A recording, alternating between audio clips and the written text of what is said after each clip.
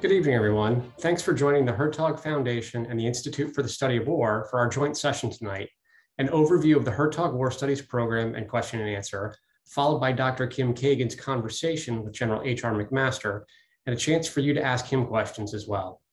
I'm Brian Babcock-Loomish, the director of the General David H. Petraeus Center for Emerging Leaders at the Institute for the Study of War.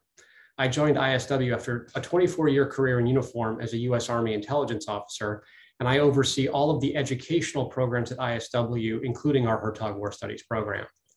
Please submit your questions about War Studies, Hertog's other summer 2022 programs, and the application process using the Q&A function found in the bottom Zoom menu bar. We will be monitoring the Q&A and will answer shorter questions directly. I'll address more complex ones after my opening presentation when I'll be joined by the Hertog Foundation's Executive Director, Cheryl Miller. There's no need to wait to submit questions. Start sending them in now. And as you already know, we're also raffling off 3 copies of General McMaster's latest book, so watch the chat to see if you've won. The Hertog Foundation offers several programs over the summer. As you'll see, some are residential here in Washington, D.C., and others are online. They also require different time commitments and are open to different cohorts of students, recent graduates, and young professionals. This evening, I'll focus on the War Studies program. If you have questions about political studies or the other programs, Ms. Miller can answer those during the Q&A.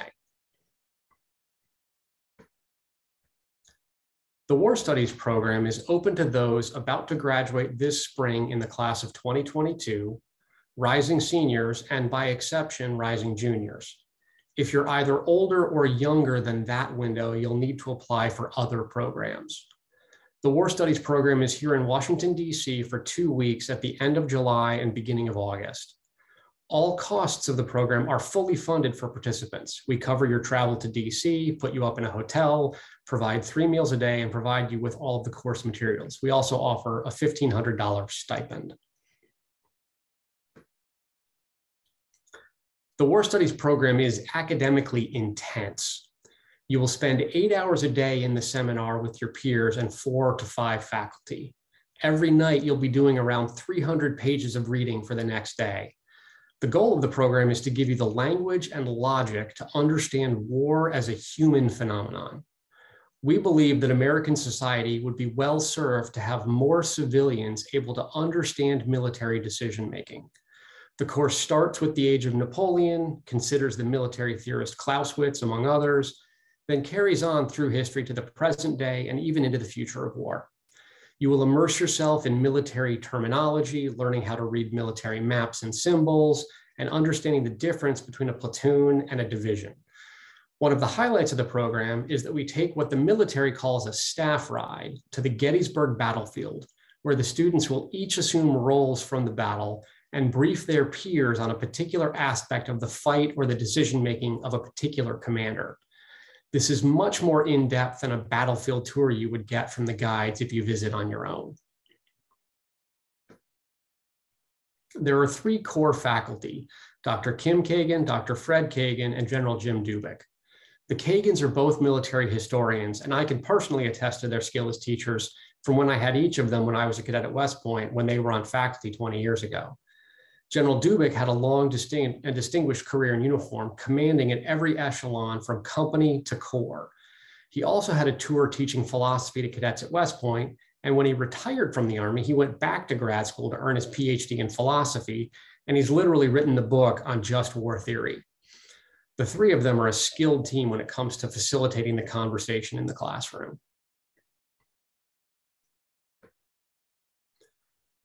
These are the confirmed speakers we've already lined up for this summer. Among them are hundreds of years of experience leading in uniform. General Allen was the first U.S. Marine to command a theater of war in Afghanistan. General McChrystal was both commander of NATO troops in Afghanistan and all U.S. Special Operations troops around the globe. You'll hear from General McMaster this evening as a teaser for the sort of conversation you'll get to have with him if you join the War Studies cohort. General Nagata led the most elite special operations unit in the US military and has thought deeply about the future of conflict. General Petraeus commanded in Iraq, Afghanistan, the wider Middle East, and directed the CIA. General Scaparrotti was the Supreme Allied Commander leading all NATO forces, and he'll be a guest faculty member for most of the second week of the course. The others will each join for 2 to 3 hours of seminar with the students, sharing their insights on leadership in war. And they always have a robust Q&A session with the students. Now, you don't have much time until applications are due on March 1st. When you submit your application at hertogfoundation.org, it's a single application for all programs. That being said, you should tailor your application to your first choice program. If War Studies is your first choice and you make it to the interview stage, you'll then interview with us at ISW rather than with the Hertog Selection Committee. It is possible to receive offers to participate in multiple Hertog summer programs. For example, an applicant might be selected by ISW to participate in War Studies and by the Hertog Foundation to participate in their online summer course on US-China competition, for instance. So long as the two programs do not have conflicting dates, applicants can accept both offers. The application is relatively straightforward, but there are a few important things to note. In particular, the War Studies program requires 2 letters of recommendation, and we are firm in having that be the minimum of 2, while the other programs do not require 2 letters. Likewise, War Studies allows for writing samples up to 20 pages long, while the other programs are capped at 10 pages. In addition, you'll submit things like your resume or CV and your unofficial transcript, as well as the statement of purpose that I'll talk about on the next slide. Now, War Studies accepts only the strongest applicants. If your GPA is slightly below the 3.7, but you're a strong writer and will have stellar letters of recommendation, then by all means apply. We genuinely look for students of all academic backgrounds, not just history or political science, though those are certainly well represented among the cohort. The diversity of experience that the cohort brings is a real richness to the conversation in the classroom.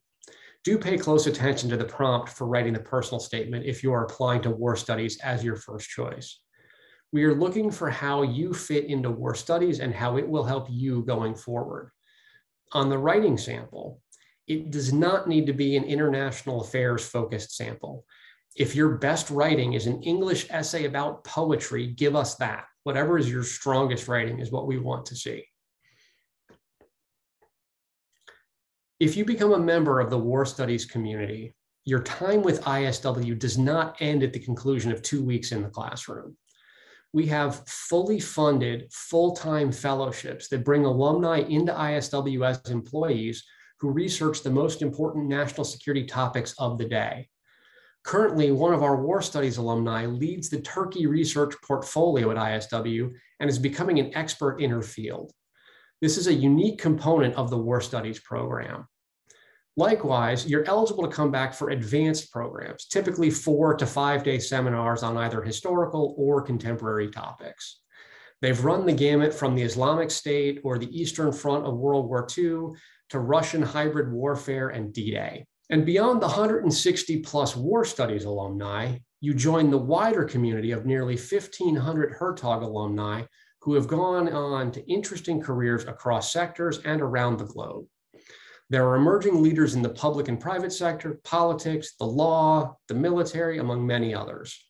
The Hertog Foundation does a great job of creating a real sense of community for those who've come through its programs. With that, Ms. Miller will join me and we'll take your questions. I can see that we've already got a number in the chat. All right, so Brian, I'll start out with some questions for you. I think the first one is easy, which is, are international students eligible to apply? Absolutely, they are welcome to apply. So what we find is that there is a true richness and diversity having students, not just from the United States, but around the globe. So by all means, if you're an international student, please do submit an application. One thing I should note is that international applicants should keep in mind the difficulty, especially in our pandemic era, of dealing with the paperwork. I don't believe that ISW can help you on the visa side. Is that right, Brian? Yeah, that's accurate. Yeah, and unfortunately, that's true for us as well at Hertog. The other thing is, in order to pay you a stipend, we have to have you submit either a social security number, which if you're an international student, you probably don't have unless you're already studying here in the US, or you have to apply for what's called an individual tax identification number. And you have to get that through the IRS. That's a difficult process. And unfortunately, there's limited amount that we can do to help you with it. Like the IRS will not work with us directly on your file because it is your file, not ours. And they would be worried about like us stealing your identity or some such. So that's something to keep in mind. For some fellows, that can be so difficult that they decide to forfeit the stipend. There are other things that we might be able to work out, but that's something that you should keep in mind. If you're accepted, I encourage you to get started on that paperwork right away because it's much slower than usual. All right, next question for you, Brian. So earlier you phrased it, eligibility as older, younger than rising senior, junior. And Quinn Pearson, who's asking this question, notes that, or he or she, I don't know, is a non-traditional student and wants to know if there is an age cutoff for the War Studies program. No, great question. It's not an age cutoff. It really is where you are in your educational process. So if you are a non-traditional student and you are a rising junior, senior, or about to graduate, you are in fact eligible. So by all means apply. Right. And then we have a question from anonymous attendee. I am a student in Canada and my GPA is around 3.5. I was not aware that the GPA requirement was 3.7. Do you think I still have a chance with a good writing sample and references? It's exactly the point I would make. With a good writing sample and strong references, by all means, submit that application. Great. And we have a question from Gabriel Birdie.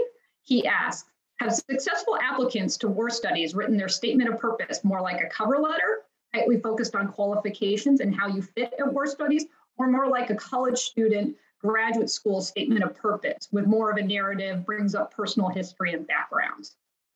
I would say it's generally more the latter. The more narrative statement of purpose is what we tend to see as the most successful applicants.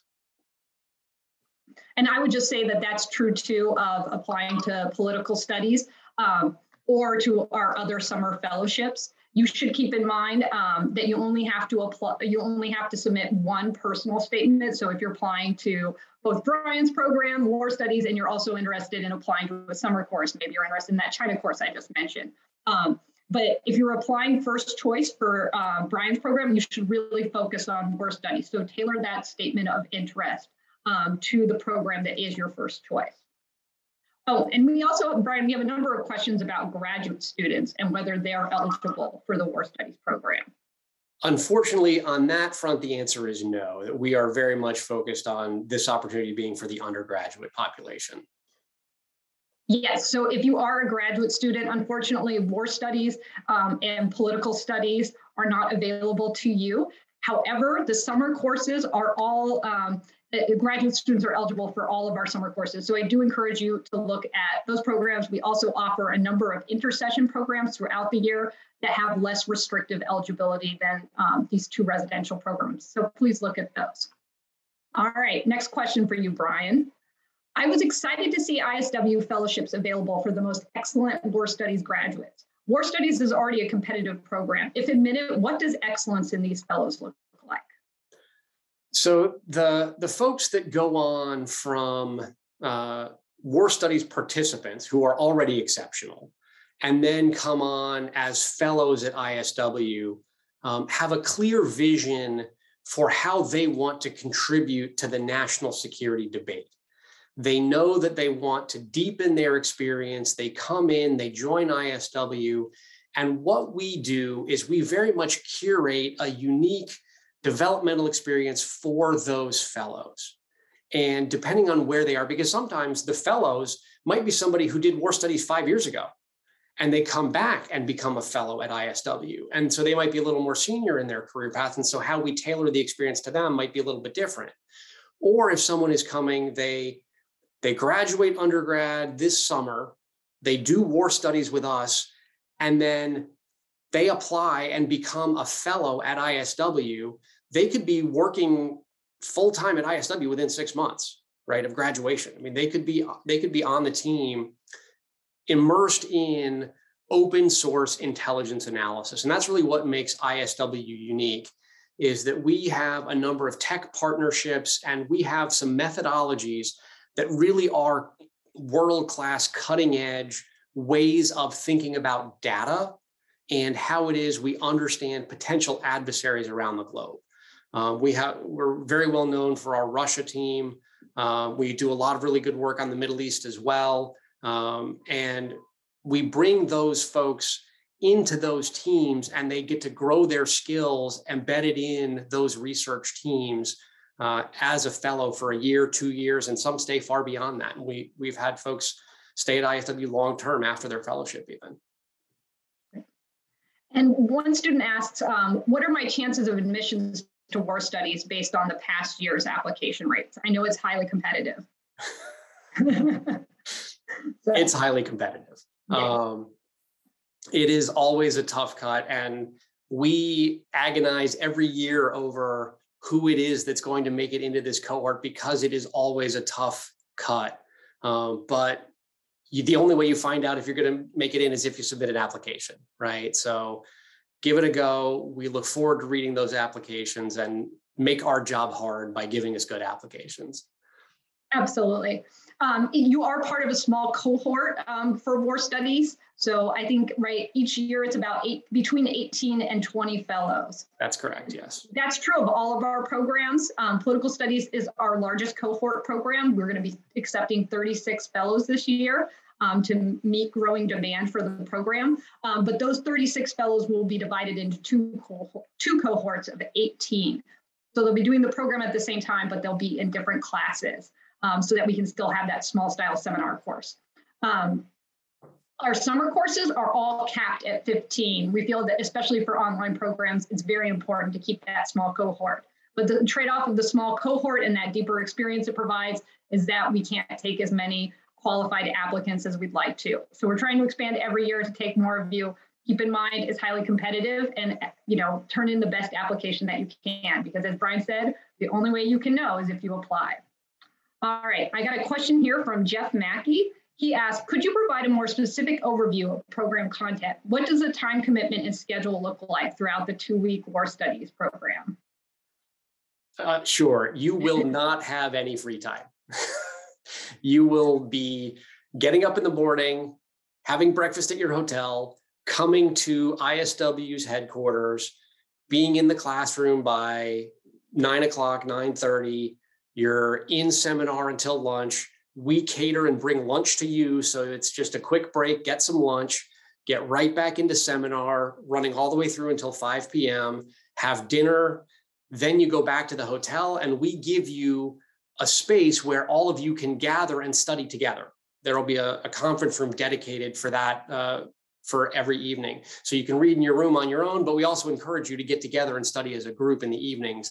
And you'll be studying from the time you're done with dinner until you go to bed, and you'll have barely had enough time to get all the reading done before you wash, rinse, repeat, and do it the next day.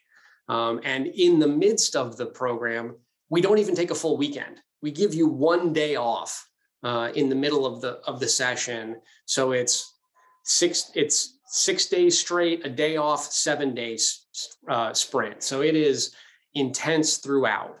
You get that one reading day in the middle. Yeah, and that intensity is true of all of our residential programs. They are all full-time commitments. That's why we're providing you the housing and the stipend, because your job for that duration of time that you're with us is to study cool texts and learn from great teachers and engage with awesome peers. If you're looking to spend the rest of your summer on another commitment, say an internship or an independent research project, then we really do encourage you to look at the summer courses, because those are designed with the idea that your full-time commitment during the day is going to be something else. The summer courses are online, so you can just flip on your computer. They're in the evenings on Eastern time, of course, so you'll have to adjust for time zone. But in general, the intention is that you can do those. You can have a educational experience during the summer, but you don't have to commit your full time to it. So if you're doing war studies, you're going to assign away your life for 2 weeks to Fred and Kim Kagan and General Dubik and Brian. We have a great question from Nicholas Muja, which I think is really specific to a lot of students at war studies. He asked, should I apply if I'm waiting for orders to attend OCS after graduating in May? So the thing that I almost need to clarify is it possible that you'll get pulled and go to OCS sometime before August, which is tricky. But absolutely, we have plenty of successful applicants who have been pending OCS. We've had a number of folks come through and then go on to serve in uniform. So that's not in any way a roadblock to being a part of the program. Great. And we have a question from Nolan Musselwhite. Are language requirements a plus for war studies admissions and ISW fellowships afterwards? And if so, are they specific languages? So specific to the war studies program itself, we are not, certainly knowing languages is never a bad thing, right? It's a demonstration of your academic ability, your commitment to learning, right? All of that is really important. And so that certainly strengthens your application. When it comes to those who complete war studies and might be applying to come on fellowships as an alum of the War Studies program, then yes, having language skills is certainly valuable in that piece of the process. The kinds of languages that we prioritize right now, Russian is certainly top, Arabic, Farsi is great. Any of the languages of the former Soviet Union, Chinese, because we're building out a China portfolio, so that's going to be an important language skill that we're looking for. Turkish is another one. So those are some of the languages. Dari and Pashto, I shouldn't forget, because we still have an Afghanistan portfolio as well that we follow the developments in Afghanistan. So those are some of the languages that are certainly valuable for folks who go on to spend time at ISW. Yeah, we have a question from Lauren Stahl that kind of piggybacks on that. He asks, I'm a current defense contractor and not a current student. Is there a good way for me to still work with ISW or with war studies? So with the war studies program, unfortunately, as we've already talked about, the window is closed. Yeah. That being said, in my hat as the director of the Petraeus Center, that houses war studies and all of the other educational programs, we are in the midst of building out additional programming to expand beyond the undergraduate student population we target with the war studies program. So what I would say is follow us on social media. Understandingwar.org is our website. Because there will be new programs emerging that are the kinds of things you might be interested in and want to get involved with, given your interests and how they overlap with ISW. Yeah, and I just put ISW's website in the chat so you can check that out and also look for employment opportunities that may Absolutely. Show up. So question, Brian, should applicants expect any COVID precautions or restrictions to be in effect during the war studies program? It's $1 million question. Absolutely. It's a good one. And this is where we have always followed the public health guidance, right? Whatever the policy is that's in place at the time of the war studies program. And in 2020, at the early waves of the pandemic, we did have to go 100% remote back in 2020. In 2021, even with the state of play with the public health emergency, essentially, we were just before the Delta wave really had taken off last year, if you remember. We were able to bring everyone in person. And at that point, when a mask mandate for Washington, D.C. was put in place, well, we all masked up, right? And we had enough space where everybody was masked. We were able to be responsible. We followed all the public health guidance. We kept everybody safe. Nobody got COVID. And so we do take that very seriously. But we will follow whatever the public health guidance is at the time of the program in late July and early August. Yeah, and I should just say, if you're interested in the political studies program or the words that made us, I feel confident that we're going to have an in-person program. We had an in-person program last summer with restrictions in effect. Nobody got COVID at that program either, knock on wood. Saying that feels like tempting fate. But we were able to have a great experience, notwithstanding the public health situation. We're also running an in-person program right now, not literally right now, but this fall and winter. And again, we haven't had any difficulties. As cases have gone up, sometimes we move online, sometimes we're back in person. So we're flexible and we're going to commit to you having some kind of experience, but in all likelihood, an in-person experience. We do follow DC health guidelines, so do watch out for that. Our mask mandate is getting relaxed come March 1st, and I'm hoping that that's going to be the trend going forward. Brian, question. I'm really interested in the nature of warfare as a human phenomenon, but I don't, as of now, plan to pursue a career in national security. Am I still a good candidate for war studies? The answer is absolutely. One of the sort of philosophies underpinning this program is that we want people familiar with national security issues, no matter what career path they are on, right? And because we believe in the need for an informed citizenry. And we want civilians able to hold their elected and appointed representatives accountable when it comes to the use and employment of military force. And so if you're not planning to go on that path, that's okay. That's not something that's going to preclude you from being a part of this course. And you'll bring an interesting perspective to the conversation, which is exactly what we're looking for. And then we have another question. War studies sounds like it incorporates a lot of contemporary concerns. Do students read texts about the classic foundations of war? What does that component of the program look like? So we absolutely take an interdisciplinary approach to the understanding of war, which is why we call it war studies and not military history, but there is a heavy component of military history in it. We also really bring in the actual text when it comes to military theorists. I mentioned in the prepared remarks that we read Clausewitz, and that is something that is a foundational sort of understanding of how we understand war in the modern context. Really goes back to some of the German military theorists like Clausewitz. And he's not the only one we read. And it includes more recent theories about war when it comes to air power theory or operational art, which the Soviets pioneered in the interwar period between World War I and World War II. So we do absolutely engage with the text. We engage with historical writings.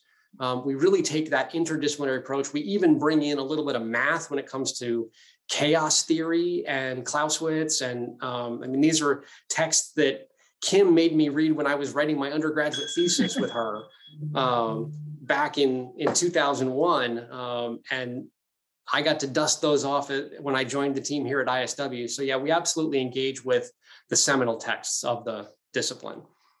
Absolutely. And just as a reminder, if you go to the Hertog War Studies page on the Hertog Foundation's website, you can find that full syllabus. So you can see all of the material, the texts, classic and contemporary, that you would be experiencing as a War Studies Fellow. So I believe it's 6 o'clock, and it looks like we have General McMaster and Dr. Kagan online. So I'm going to turn it over to you, Brian, and we can get on to the main event. Fantastic. Thanks so much for all the thoughtful questions, everybody. It's a real privilege for me to turn the stage over to Dr. Kim Kagan, who I already shared as a longtime mentor of mine. After establishing herself as an accomplished academic at West Point and other schools, she went on to found the Institute for the Study of War in 2007. She and I crossed paths again in Iraq when she was advising General Petraeus during one of the most intense phases of the campaign that became known as the Surge, about which she wrote the preeminent military history. While continuing to establish ISW's reputation for nonpartisan, apolitical, fact-based analysis, she went on to advise multiple commanders in Afghanistan, again during one of the darker periods of the war there. I'm thrilled to be a part of her team at ISW, and I turn it over to her for the part of the evening I know you've all truly been waiting for. Thanks so much, Brian. Thank you so much, Cheryl. It's really good to be here with the Greater War Studies community today. I see a number of our wonderful alumni here this evening, and obviously prospective students for War Studies, Political Studies, and other programs. And it is a special pleasure to welcome this evening a dear friend, an incredible mentor, and an incredible scholar and soldier, General H.R. McMaster. I have known HR for too long and have watched his career blossom. When we first met, he was a lowly captain or early major in the United States Army, and obviously has had an incredible trajectory through his military career, commanding some of the most fabulous units in the United States Army, serving in Iraq and Afghanistan at critical junctions. He is now, of course, after his tenure as National Security Advisor, happily living in California. He is the Fuad and Michelle Ajani Senior Fellow at the Hoover Institution at Stanford University. General McMaster is going to share today so much of his wisdom. I'm going to ask him lots of tough questions, but I think you're going to see what is so special about soldier, scholar, statesman, and really a deeply good person and a good friend. HR, thank you so much for joining us. Hey, Kim, it's so great to be with you and to be with everybody here, the alumni, and those are fellows now. Hey, I just want to point out, you're my mentor. I mean, I don't know what I would have done without you, Kim. I had this great fortune. I just for everybody here, I just want to tell you, you're obviously benefiting from the curricula and from the sessions that you have, but you're also benefiting from the relationships you're building with one another. So, I'll just tell you that Kim and I met, I mean, gosh, a long time ago, 1995, or something.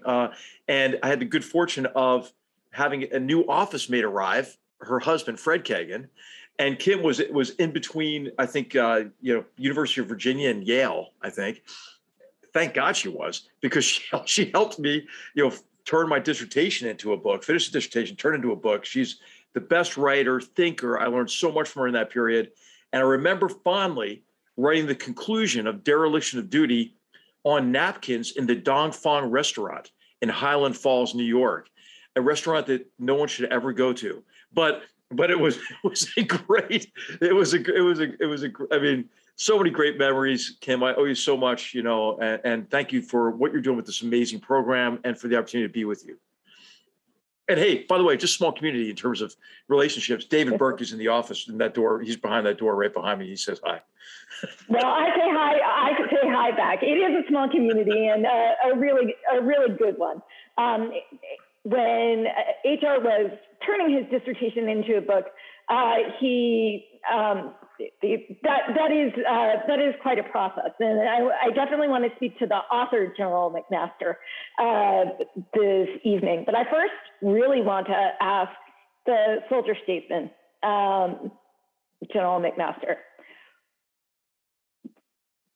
There are so many things that these terrific college students can do in order to get ready for their careers in national security. What I'd love to know is why they should actually study history or great books, our war studies course or our politics course. Well, I'll tell you, first of all, I'll just say studying history is an exercise in humility, right? Because if you ever find somebody who says, God, what do I need that history for? I mean, what they're saying is, hey, I am so arrogant and egotistical that all I really know to go forward in life and to take on responsibility and make decisions is my own experience. I don't need to learn from the experiences of others. And so it really is it's a tragedy when people don't appreciate history or ahistorical in their approach. And I think what the study of history helps us understand, probably more than anything else, is the complex causality of events, right? And I think if you contrast the historian's approach, which is to ask the right question, hopefully a good question, and then to conduct research and gather evidence and view that topic from an interdisciplinary perspective and draw conclusions from that inquiry with maybe the approach of political science and international relations theories, which oftentimes begin with the theory and then somehow kind of encourage you to find answers that are consistent with the theory, or to force whatever as you try to trace events back to their causes in this pre-constructed kind of theoretical framework.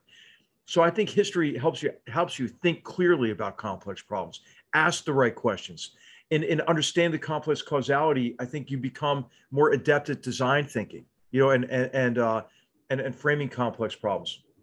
I think what history does is also help you understand both the agency and influence you do have over complex problems, but also the limits of your influence and agency. And I think so much of what we're experiencing today, Kim, is sort of this, these extremes of either, kind of overconfidence and a belief that we can, by what we decide to do or not do, we can force an outcome consistent with our desire. We can force a desired outcome, or there's a tendency to, I think these days, to be kind of just resigned and to assume we have no agency or influence. So I just think history can help you ask the right questions. It's important to be able to reason by historical analogy, but you should be humble about that by understanding the unique aspects of historical experience and to reject simplistic analogies. But I have found it to be the most useful aspect of my career was to have the opportunity to study history, in high school and as an undergraduate, to read history as an officer, then to study it full time as a grad student, and then of course when you really learn something, is to teach it, right, and to write it. So I write in the conclusion of Battlegrounds about the importance of history to me and how I applied it to one particular job as National Security Advisor, but also I give a talk here at the Graduate School of Business on using history to help understand complex problems, and I also tell about how we prepared for Desert Storm. Our cavalry troop prepared for Desert Storm, and how important the historical record was and the historical experience was to prepare a cavalry troop for desert warfare. So at tactical level and strategic policy level. If there were one historical event that you would recommend these tremendous students study in order to learn about decision making, what would you recommend that they read about and learn about? Okay, so I think you can't go wrong with Sir Michael Howard's advice, ever, right? So what he basically said is to learn from history, you have to study it in width, depth, and context, right? And what's studying history in width, right? Reading some maybe synthetic histories that trace sort of the evolution of historical phenomenon experiences over time. I'm thinking John Keegan's Face of Battle, right? To understand the changes in tactics. And the changes in technology, social changes, and how they affected the conduct of battle, right? And what he did is he chose like a piece of ground and said, okay, how did battle change here over what 5 centuries, right? So I think that is a way to understand to understand width, history and width, and what that does is I think it helps you understand the balance between continuity and change. And in Keegan's book, right, just to stick with that, Keegan was focused a lot on change, right, in that book, right? You had the age of infantry, then you had the age of cavalry, which was the best age for sure. Then you had technological changes, right, that affected tactics and so forth. So it was a lot about change. But in the end, in the conclusion, he basically says there's a fundamental continuity about battle. And he said battle is aimed at the disintegration of human groups. And he says what battles have in common is human. It's the struggle of men and women trying to reconcile their instinct for self-preservation with the achievement of some aim over which others are trying to kill them. And then he has this great paragraph, about this sort of dialectic, because it's about fear and courage and back and forth. And that has resonated with me. And what I did is as a lieutenant and on, after reading that book, is I said, okay, I'm not going to let my human group disintegrate. I'm going to focus on what keeps units combat effective, right? Which is cohesion and confidence. And that's really what drove my approach to leading units in peacetime and in combat, was just that recognition of continuity. So then he said, you have to study history in depth. And then you could read, campaign studies, specific campaign studies, or about one battle. I'm thinking of, what's a good example here? It's Blumenstein's Battle of the Generals, right? How about that, right? That's one, that's one battle, Falaise Gap. And then what he does is he compares and contrasts different commanders and how they viewed kind of the same circumstances, and whether they had a bias for action or inaction. And he makes the point that I think a lot of really good military history reveals, is that the best commanders see opportunities where others see only difficulties, and they understand the importance of the psychological dimension of war and seizing the initiative. And so you look at a battle like Falaise Gap, and then you see kind of the tidy outlines of history, dissolve in the words of Michael Howard. I'm paraphrasing him again. And you really see the human dimension of war there as well.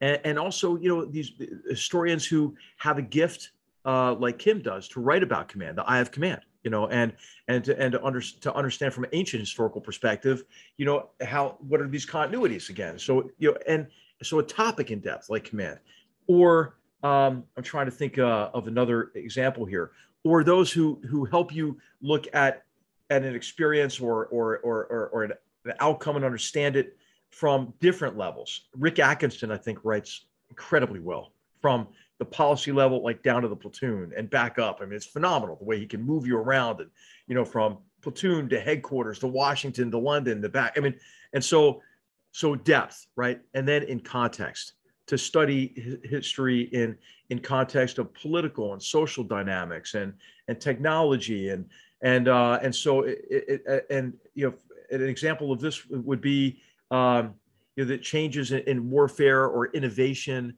and the integration of technology from historical perspectives might be Williamson Murray's book, Innovation in the Interwar Period, for example, or it could be Elting Morrison's book, Men, Machines in Modern Times. Not a politically correct title anymore, but it was in the 1960s. It was written in the 60s. So, but essentially, what you can do is you can glean from this kind of history context of what effect does technology have on war generally? Is it decisive? Has there ever been a silver bullet in war? Not really. Although we keep looking for it and assuming it's going to happen. I think.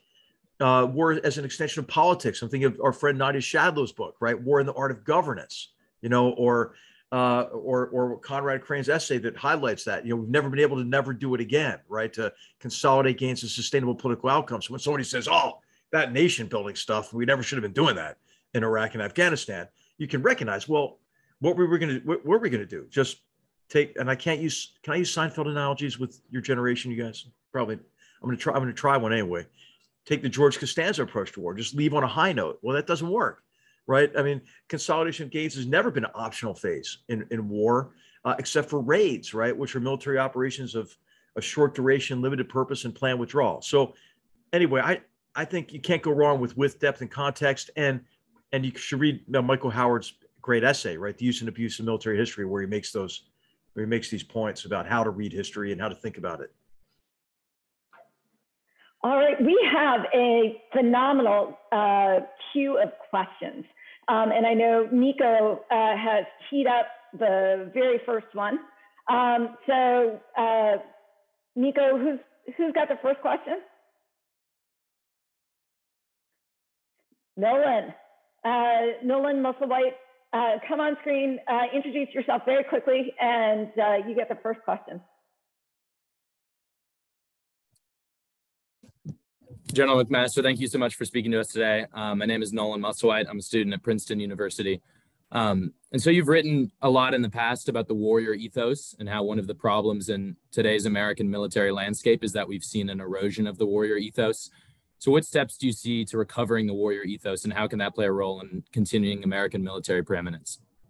Yeah, I think it comes down to this issue of continuity and change again, right? We always want to say, hey, really this time, the next war will be fundamentally different from all those that have gone before it. But again, going back to the well of Michael Howard, he said that wars resemble each other more than they resemble any other human activity. And so the warrior ethos is important to preserve because it's the essence of your ability to fight. I think we lose focus on that in peacetime sometimes, right? And we haven't been at peace very long. We're still really not at peace, right? I mean, the war in Afghanistan has just entered a new, more dangerous phase. We keep wanting to say, okay, we're out of Iraq. We're not going to do any more combat operations. We're just advising now. Well, what happened a couple of weeks ago? What was that? I mean, because the enemy has a say, right? I mean, We keep wanting to end the endless wars, but these jihadist terrorists are waging an endless jihad against us. So I think, and I don't want to be critical in a partisan way at all, but if you read the Secretary of the Army's latest priority document, I mean, there's nothing in there about fighting. I mean, nothing at all. I mean, what's the Army for again? So I just think this is something that happens periodically, and what you need leadership. And you need leadership who understand history, and understand the essential elements of combat effectiveness, which includes maintaining the ethos necessary to defeat enemies in an activity that involves killing and the prospect of death, right? And we want to sanitize it. I wrote an essay a long time ago, not that long ago, but probably a long time ago, 6 years ago, 7 years ago, in the New York Times. It's called "The Pipe Dream of Easy War," and I was concerned about it then. Right, we were still fighting. We were still in the middle of the wars in Afghanistan and in Iraq, and there was already this dynamic creeping in again. If you look at kind of the revolution in military affairs, thinking of Fred's book, "Finding the Target," and a monograph I wrote. Kim, did you write that with Fred? Were you guys to write that together? Okay, so, but I think that it happened again. So I talk about like these fallacies fallacies related to thinking about future war. And should I do the 4 fallacies, Kim? Should I go back to the greatest hits? I love the 4 fallacies. We can take 4 fallacies and 6 questions, and okay. We'll call it an evening. Yep. So we'll see if I can remember them. Okay, if I can remember. Okay, the first fallacy is the vampire's fallacy. You can't kill it because it's like a vampire. It keeps coming back like every 10 years. And it's a fallacy that is strategic bombing in a new guise every 10 years. And again, it's based on emerging technologies. Now it's AI, right? Sprinkle AI on stuff and it becomes different. Well, what AI is a group of complementary technologies, right? Involving, big data analytics and facial recognition or geotagging and categorization of data in a way that makes it more accessible to big data analytics and so forth. Automated decision-making tools and so forth. So is that going to fundamentally change war? Well, I'm kind of skeptical about it, right? Because much of the information that's going to go into databases is going to be wrong or contradictory, like all information is in war. And there are going to be all sorts of dynamics associated with combat that are resistant to a simple technological solution. And these have to do with continuities in the nature of war again. So the vampire fallacy, right? Strategic bombing in a new guise. And if you want to see kind of a critique of air power that's kind of funny and really good, it's Mark Clodfelder's book, Beneficial Bombing. It's awesome, and the second of these is the zero dark 30 fallacy, right? All we have to do is do raids, and then you can take the George Costanza approach to war. You just leave on a high note, but raids are for, again, limited purpose and planned withdrawal. I call this the zero dark 30 in that fallacy. We can just take out the latest leader of an organization, and then then it's over. Well, how did that work out, like in Afghanistan? How did that work out against Al Qaeda or ISIS and so forth? You need a sustained effort typically, and you need to be able to bridge again into that sustained outcome. And then the third fallacy is that essentially that you can just say no to war, right? You just consider that wars are optional. And this is the RSVP fallacy. Thank you for your kind invitation to the war. The United States regrets it is unable to attend, and so we think we can just disengage from it. Well, how's that working out? In terms of Russian new generation warfare, right? Or how did that work out on 9/11, certainly, and so forth. So sometimes wars choose you rather than the other way around. Or as G.K. Chesterton has said, war may not be the best way of settling differences, but it's the only way to ensure they're not settled for you. And then finally, what's the other? What fallacy am I missing? The mutual of Omaha. Wild Kingdom fallacy. Okay, now this is going to take some explanation to your generation, but when America was wholesome, like in my generation, like there weren't any Real Housewives of anything that we were watching, man. There was none of that stuff. And what we watched on Sunday nights was Wonderful World of Disney. Okay, super wholesome. And then we would watch like the Mutual of Omaha's Wild Kingdom, and it was narrated by a guy named Marlon Perkins. And he had like kind of like a little hunting sport coat on, but he had a tie. He was, he wasn't out with the wildlife. His assistant, Jim was. Jim was always like down with the crocodiles or the wildebeest, whatever. And so the idea with this fallacy is that, hey, we don't have to get our hands dirty, right? We don't have to get in the mud. We'll just get other armies, proxies to fight for us. But of course, we ignore then principal agent issues, right? And recognize, don't fail to recognize that others may not see it as in their interest to fight, and risk death for our interests. So anyway, I think I'm sorry for such a long answer to your question, but I think it's because we're self-delusional about war, and we want to go back to these fallacies about future war and think, okay, hey, the next war really is going to be different. We have the next question from Madeline McMaster. Good name. Strong name there.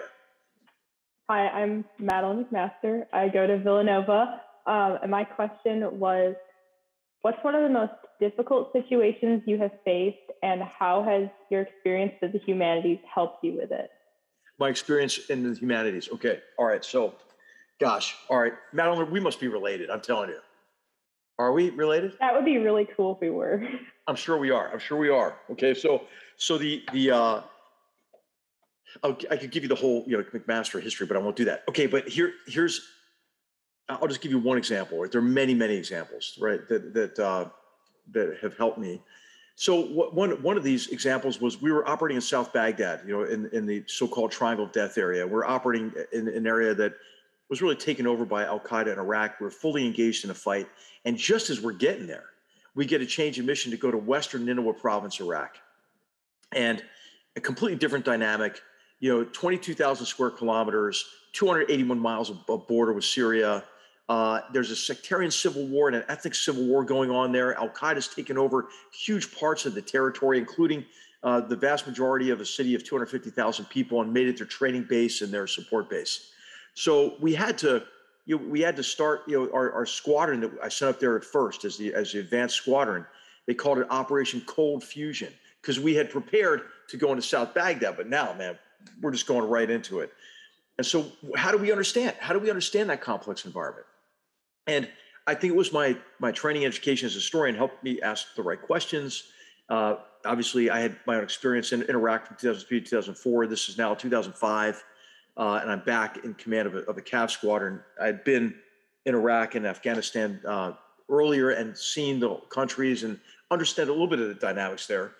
And that helped me ask the right questions. But then I needed help. I needed help from historians who could help me think it through. So I called the history department at West Point. I said, hey, do you guys know of anybody who studied, Nineveh province and the historical experience there? Any Middle Eastern historians? What happened to be one in the history department? A guy named Dan Bernard,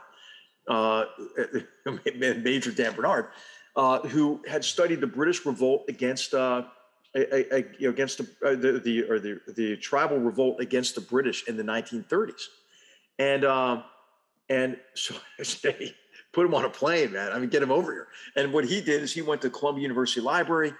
He got the journals, many of the journals from the British officers who were there with the tribal sketches and their memoirs, and he scanned them in. He was sending PDF files over to us, and of course things change, between 1930, and 2005, but a lot of things stay the same, right? And so he comes over, he helps us understand the area. He helps us ask the right questions. We understand what the agendas are of the various groups, the Turkmen Shia versus the Turkmen Sunni, and the Kurds and the different Arab tribes which are divided. And so, it's just one example of understanding that understanding the recent past is essential to being able to conceive of the present and certainly to make a projection into the future. So that's one example. Thanks for the question. A great question. No surprise coming from a McMaster, And we have a big John Bach McMaster was a famous historian in University of Pennsylvania as well. So it's in the genes, We have next Will Kiln. Will, I hope I said your last name right. You will reintroduce yourself. Hi, thank you. Yeah, my name is Will Kayam. Thank you so much for being here. Really great fan of your work. So this question is for General McMaster. So in your book Battlegrounds, you aptly characterize the Chinese foreign policy as an obsession for control. And it is true, given that the PLA has sought after a more coercive route for political capitulation of Taiwan and maritime aggression in the South China Sea. My question was on, I guess, well, as Field Marshal Barnard Montgomery once said, don't go fighting with your land army on the mainland in Asia. So exactly what do you think is the future of land warfare in the Indo-Pacific? There's a lot of emphasis currently on that it would take place in the South China Sea. But yeah, what do you think is the future of land warfare? Why are some land warfare more decisive than others in operation? And what determines the military outcome of land campaigns or operations? Right, right. Okay, so I think that, and this is a super important question, because there are those who want to focus on just developing capabilities that operate in the relatively fluid media of the maritime, aerospace, cyberspace domains, right? And this is consistent with the idea that war can be relatively fast, cheap, efficient, waged from standoff range, and it can be reduced essentially to a targeting exercise. People want to equate targeting to tactics, to operations, to strategy. If we just strike enough things, everything will be great. And Conrad Crane, an old colleague of ours in the history department at West Point, he has a great essay on this called "The Lure of the Strike." It's a short essay worth checking out. And so what's different about land? Well, hey, people live there, right? I mean, I think until dolphins grow thumbs, right? I mean, you're really going to have to affect life on land. And to get to sustainable political outcomes, you have to create security conditions, right, that are conducive to that political outcome. And then also, if you're going to defeat an enemy, you have to convince the enemy that cannot accomplish their objectives through the use of force. It's hard to do that only with the transitory capabilities that you have available to apply onto land from the other fluid media.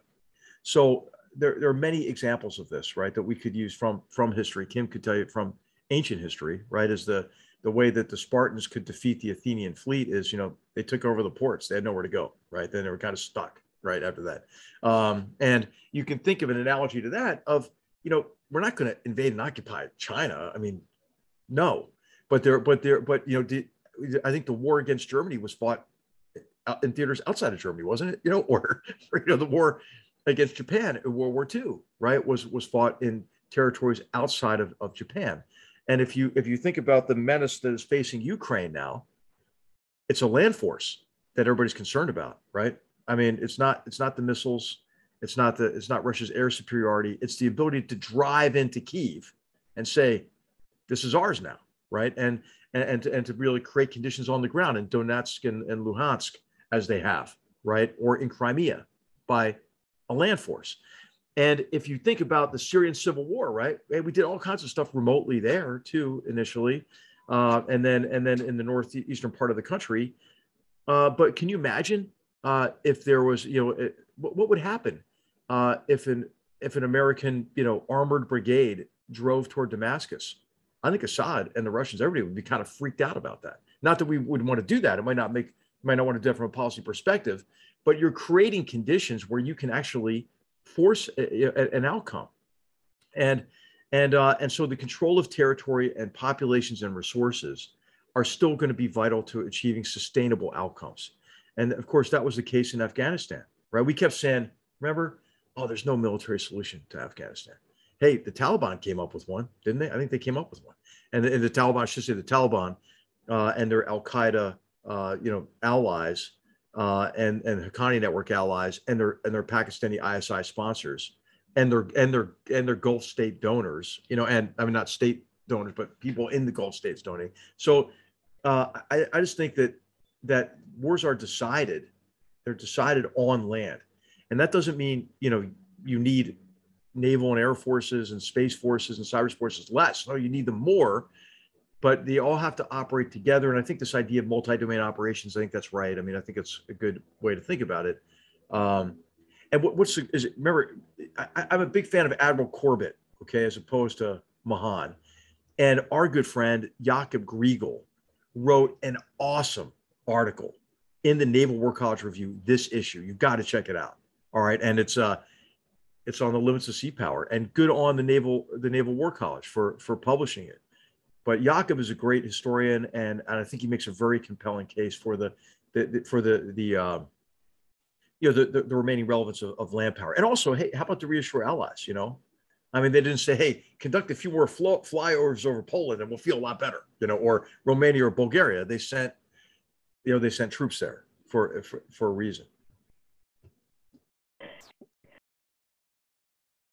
Awesome. I think we have time for one more question. Good evening, Ms. Kagan, sir. I'm a former Sergeant of Marines, current sophomore at Wesleyan University. Longtime listener, first-time caller. Sir, you'd mentioned normative elements in war and what can be understood through the study of history, and then mentioned through other questions the recent developments or more recent developments in the use of data and artificial intelligence. I'm wondering if there's anything you'd qualify as truly having the potential to fundamentally change warfare, or something that's unprecedented and ill understood in the nature of war.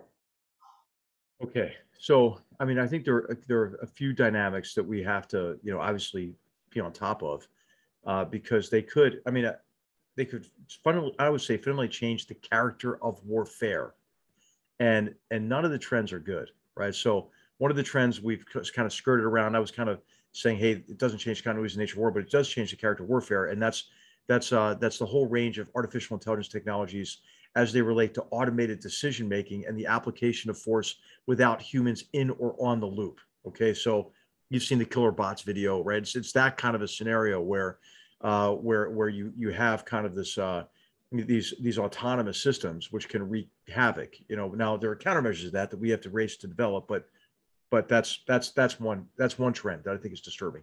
The other is the proliferation of weapons of mass destruction, and more and more actors getting access to some of the most destructive weapons on Earth.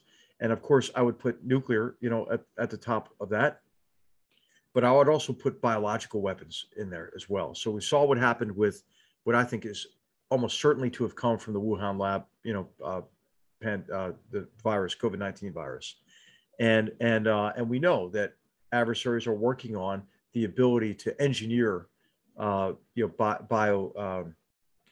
biological agents and viruses in a way that could be devastating, right, to populations. And this is why that's why the Department of Defense sunk money in years ago when I was involved in the making decisions on where to invest. We invested a lot of money in mRNA technologies, and our requirement documents said that we needed to be able to prototype a vaccine in 24 hours and then produce it at scale, rapidly. And those defense investments are what I think helped reduce the price we paid for COVID during COVID.